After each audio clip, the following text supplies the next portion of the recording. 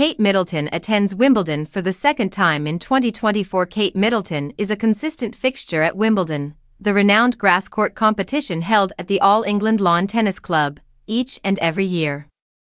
She had only missed it once in her career as a working royal, and that was in 2013, just before Prince George was due. Her attendance this year, however, was uncertain and appeared unlikely due to her ongoing cancer treatment, but today, the Princess of Wales made an uncommon appearance with her daughter, Princess Charlotte, at the men's finals between Carlos Alcaraz and Novak Djokovic. She was seen arriving wearing a Sophia dress in purple, with a purple and dark green bow attached to signify her patronage. She is anticipated to be present to give the winners and runners-ups trophies following the game, the All England Club chair Debbie Javance told Telegraph Sport prior to Wimbledon that Kate's attendance was anticipated. "We're hopeful that the Princess of Wales will be able to present the trophies as the club's patron, but her health and recovery is the priority," Javance stated. "We are ignorant of our own ignorance.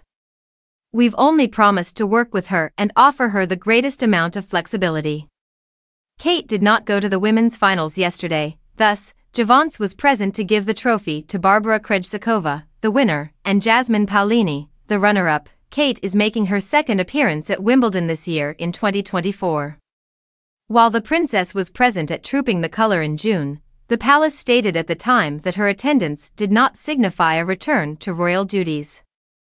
June saw the release of a private letter from Kate expressing her desire to join a few public engagements over the summer, but she added that she is not out of the woods yet.